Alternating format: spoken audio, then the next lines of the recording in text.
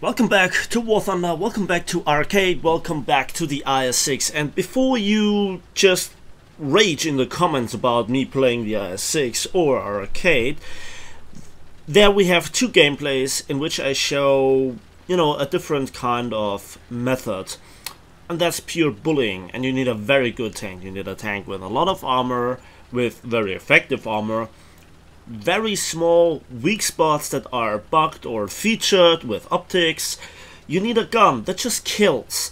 It doesn't need the highest penetration, it doesn't need the highest reload rate when you have the armor and the tactic and the mobility to survive the few incoming shots. And you will not believe what I survived in this one battle, up until the point that I receive a extremely lucky shot. So this is just any other battle, I'd say. Now I'm currently grinding. I'm grinding for a Soviet tank, and I want fast progress. So boosters combined with premium account, combined with a talisman on the premium bonus on the IS-6, together with the fantastic performance, not the highest tier, and I'm researching the T-55A. There are many vehicles that I should spade, so to get the extra spawn or the bonus RP, which is actually a lot at higher tiers. So, what is it about the IS-6 that makes it good? Well, it just performs in both modes very nicely. I have chosen Arcade for the simple reason to avoid aircraft. Aircraft as an opponent are still a thing also in Arcade, but they also can assist you. In RB they constantly swarm around you, and it's just not fair to fight against rockets at any tank. To look at the symbols at all at the minimap would greatly help other IS-6 drivers, I'm quite sure, and to prioritize your targets is also something really nice. This Ferdinand also, he never really had a chance, and rather fast reload for this standard 122mm gun, or a variant of it, well, yeah, and that's a Doom Barn. That's the FV4005 with the 183mm HESH launcher. By the way, there is a Panther on my left. I'm just skillfully ignoring him, and I march on. There's the Ferdinand. I do not really fear. I have all the time in the world to properly aim, overmatch the tracks, and go into the side and setting him on fire. This poor bastard seems not to have researched a fire extinguisher. Hey mate, get some skill, buy it. Yeah, you see, I'm really cocky right now, and I just want this Panther to make the crucial mistake of trying to challenge me, but he knows what's coming if he, does so.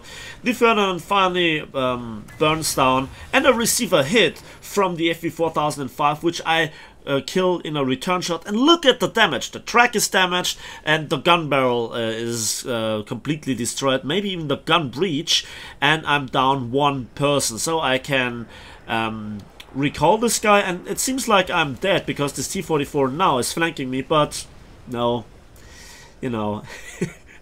it seems like the brigand destroyed him. And look at how long the bombs took to, detonate. So that's the next thing. I received a side shot into the turret from a 183mm HESH shell, and it did not kill me. Why? So I'm just bullying just these two guys, quickly destroying the T-44-100, just simply bouncing the long 88 from the Tiger, which I'm also bullying. I have my Arcade ace. Many people say that's not really worth much. He misaims, and yeah, I'm still reloading, and yet I went into this 2 versus 1, which ended in a victory. 6 kills right there. What is left to do? Well, spawn pressuring. When you are on your way to the enemy spawn zone and you kill everything that's on your way, you can call it spawn pressuring. But you need to face the enemies, and the advantage that you have is that you know where they must go in order to win the game. They must go for the cap zone. And here I'm a bit misaiming, and well, I just hit the engine. You know, blowing up enemy tanks with an engine shot is rare these days, at least for me. And I don't fear the long 88s, but, you know, at the end of the day, if you're too cocky, you get killed more than often. And the King Tiger, for me, is more important to take down as I get more RP for it, I guess, for a heavy tank than a simple tank destroyer like the SU-100. Maybe I should have killed them both, you know, because the Tiger II was crippled. However, I didn't really go for it. And again, an engine did not explode on the Panther, however, he is gone, and that shot was incredible. Watch where exactly the shot enters my tank. It hits the cupola, but not completely central. It avoids the cupola, and the spread is, due to the point where it enters, enough to kill all 4 crew members. However, he was set on fire shortly afterwards and eventually killed. I did not respawn in another tank. So let's have a quick look at the post-battle results for a battle that took 6 minutes. 6 minutes with 8 kills, 1 assist and 1 capture zone. 125,000 silver lines. Definitely arcade is the place for more silver lines. And 8,000, nearly 8,000 RP that just goes into the research of the tank that I want. I don't want to research with planes. By the way, if you use planes in arcade due to the unlock mechanism, all the kills that you get are done for or calculated as being done with the tank that you're driving. So if you do a multiple strike with an aircraft, you get also the premium reward for it. But you know, that was just one game. Let's have another bully game. Hey, who would have thought that? Abandoned Factory. Yeah, this map is just it. And when you look at this gameplay, please answer me the question: would you have done the same amount of driving, the same reckless driving style with another tank? Would you have done that? And look at the behavior of the enemy team. They just don't even want to challenge me at all. The IS-6 is not overpowered in the sense that it's unkillable. It's just way too easy to drive. It's just way too noob friendly, way too... You just can't get away with things and situations that you wouldn't be able to do in, you know, another tank. There is one observation that I made from the very beginning in arcade, since the British were introduced.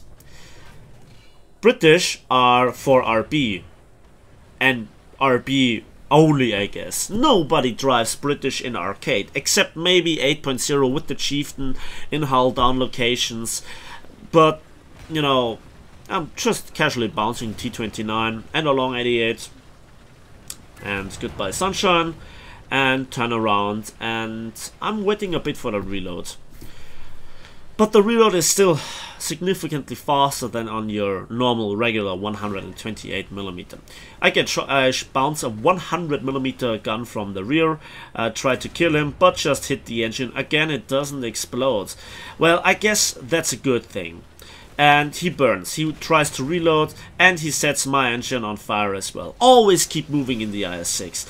I thought to myself, I'd have this guy with the support of the King Tiger, but did you have a look at the reload when I extinguished the fire?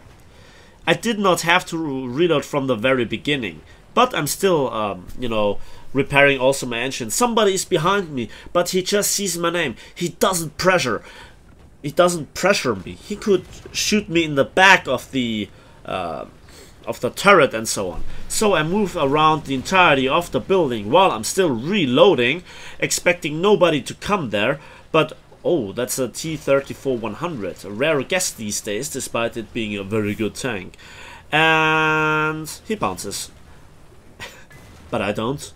And that's my 4th kill. So SU-100 behind me, I keep moving, pointing my front towards him. He has not a HESH shell. That's the thing about the British, they're really dangerous for you with HESH if they hit the frontal plate and not some weird place.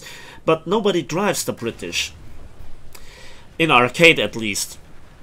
So that makes the IS-6 so much stronger in an arcade, because it faces regular guns with APHE that, you know, even the Jagdtiger cannot guarantee a penetration, even on the turret front, thanks to the featured optics. I'm not ranting here, I'm enjoying it, I'm driving it while it lasts. Hopefully Gaijin will you know, nerf this tank at some point. And did you see that? I did not ignite the ammunition. That's still a problem on the T-29, and even the powerful 122mm shell on the IS-6 is not guaranteed to take out a T-29. But I can flank around, do the safe side shot and kill him at last. Then I can pressure the cap and there we go.